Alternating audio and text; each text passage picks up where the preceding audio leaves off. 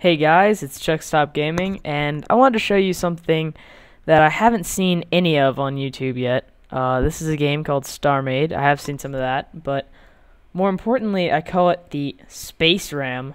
It's just a giant, long piece of hull connected to these bomb disintegrator, I believe they're called. They're called this integrator explosive. So I'm going to show you what happens when I ram this into something, because honestly, who likes fighting from far away? No one. That's just not fun. So I will find a quick asteroid. My dog is making as much noise as possible. Okay, so I've actually already shot at that asteroid. So here's an asteroid. See how much damage it has on it.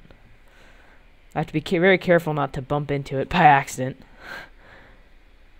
Oh, it has too much damage on it. Let's find an asteroid that doesn't have any damage. So I'll just pick this one, 222.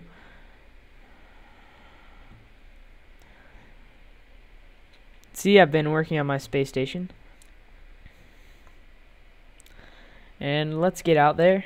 I haven't currently set the KMH to 100 or 75 yet. I'm going to, though, because going at 50 kilometers per hour is just too slow.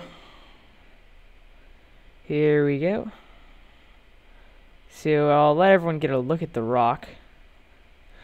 Whoa, I want to slow down there. Okay, so it's a nice little asteroid there. It's pretty big.